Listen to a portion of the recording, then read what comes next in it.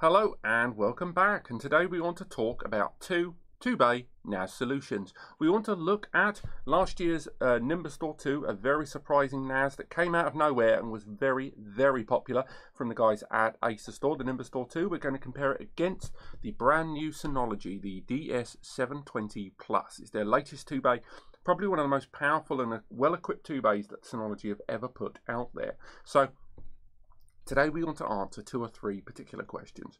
First and foremost, which one of these two deserves your data? That's probably going to be paramount. The second thing is, what are your priorities as a NAS buyer? Software, hardware, maybe a little bit of both. And thirdly, what exactly makes up the £100 price difference between these two devices?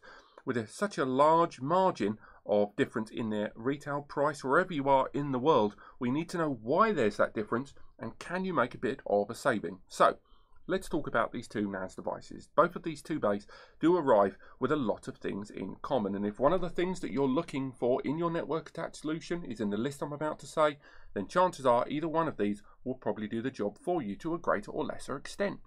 First and foremost, they both arrive with the Btrfs file system, which means that with everything from background snapshots having less of an impact on your resources, file self-healing, and faster shared folder duplication, there's lots of ways in which you can take advantage of that for your network environment as you grow and see the benefits. On top of that, both devices have got their own dedicated graphical user interface available via a web browser, as well as mobile apps and desktop applications too, on iOS, Android, Windows and Mac.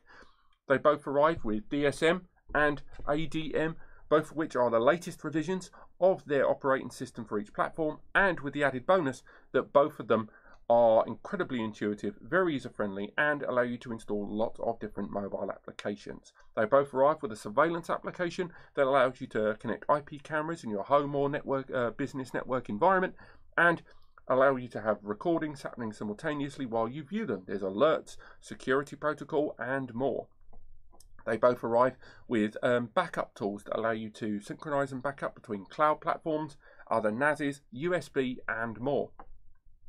They both arrive with photo applications, video applications, music applications and more, as well as a myriad of third-party applications as well. They both arrive with Intel-based processors and DDR4 memory, which means Plex Media Server is available on both of these, with 4K and 1080p native transcoding on the table and Plex transcoding to a slightly lesser degree. They both arrive with applications to work with Windows Server. They both arrive with the ability to have virtual machines using Synology Virtual Machine Manager and VirtualBox. They both arrive with iTunes Server. They both arrive with WordPress Server. They both arrive with Minecraft Server. They both arrive with a huge number of applications for you. So that's what they've got in common. Let's talk about why they differ. Now, the release time between them does make a bit of a difference. First and foremost, the Nimbustor, which has arrived summer of 2019, still has a lot of hardware advantages inside it that make it competitive today. It arrives with that Intel CPU, and that's a dual-core J4005 based processor. That's a 2.0 GHz CPU that can be burst up to 2.7. It also arrived with 2 GB of DDR4 2400 MHz memory. It also arrives on the rear with 2.5 GBE, which is always impressive, along with an HDMI 2.0 port. So again, 4K at 60 frames per second, and over here, as mentioned, 2.5 GBE on each, which can be link aggregated to give you up to 5 GBE or 500 megabytes per second external speeds. On top of that, USB 3 for supported peripherals, storage devices, and more. And it supports SATA-based hard drives, and those SATA-based hard drives go up to 16 terabytes currently from Seagate Ironwolf. So a huge amount of potential there in the Nimbustor. What does the Synology bring to the table 1 year later? Well, it supports those two hard drives. It supports SATA-based 16 TB hard drives, which is always good. It also arrives with NVMe SSD caching. On the base of the device, we have the ability to add NVMe SSDs into this bay, allowing you to improve the internal performance speeds with SSD caching, either 1 or 2 as needed. On top of that, you don't have to put in two drives, you can put in one and expand gradually over time. And although both of them support JBoard, RAID 1 and RAID 0, the Synology also supports Synology Hybrid RAID, which allows you to mix and match drives within your hardware system environment. On the rear, we have got two 1 GBE ports, so it does lose out on the network external port to the Nimbustor. And although there is a USB 3 port, there's also eSATA for expanding your device. The Nimbustor can be expanded with USB expansions, but the Synology utilizes eSATA expansions in the form of the DX517. So they do seem very, very similar, but on a hardware level, there is no avoiding the fact that the brand new Synology does arrive with largely better hardware in the majority of senses. But all of those performance benefits seem to be internal. The internal CPU, the better memory at 2 GB of DDR4 2666 MHz, the Intel CPU, the J4125, which is a quad-core 2.0 GHz CPU that can be burst up to 2.7. And although both of them arrive with 4K and 1080p transcoding support, they both have HD Graphics 600. The CPU benchmark score on the Synology is much higher.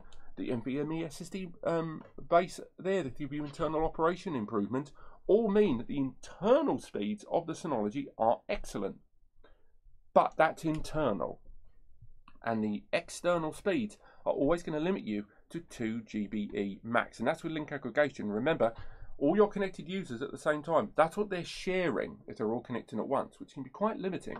Now, the 2.5 GBE or 5 GBE with link aggregation is already a much bigger step up in terms of external speeds. On top of that, it also has there is an Acer Store 2.5 GBE to USB adapter and a 5 GBE to USB adapter available for this device to add further network connections.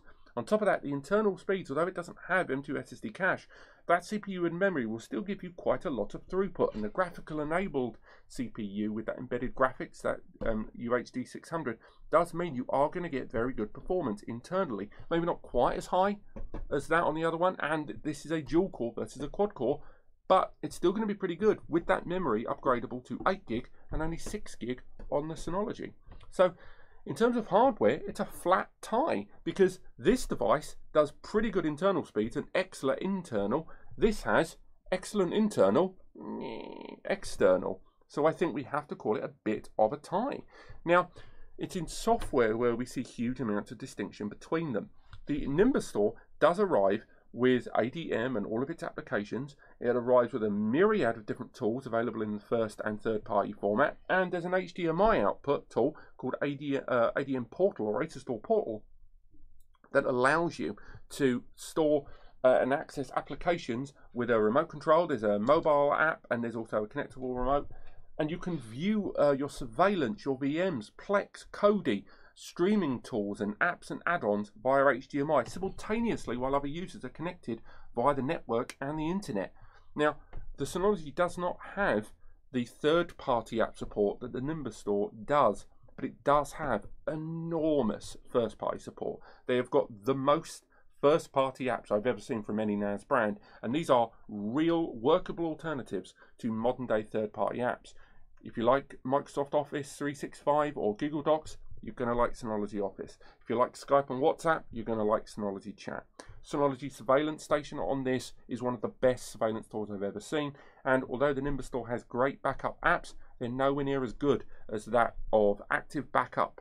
Active Backup Suite and Hyper Backup on the Synology. Again, with virtual machines, the Nimbustor has support of VirtualBox, which is great, but the Synology, it has Synology Virtual Machine Manager. They both have Docker, but VMs are just going to run better on this device.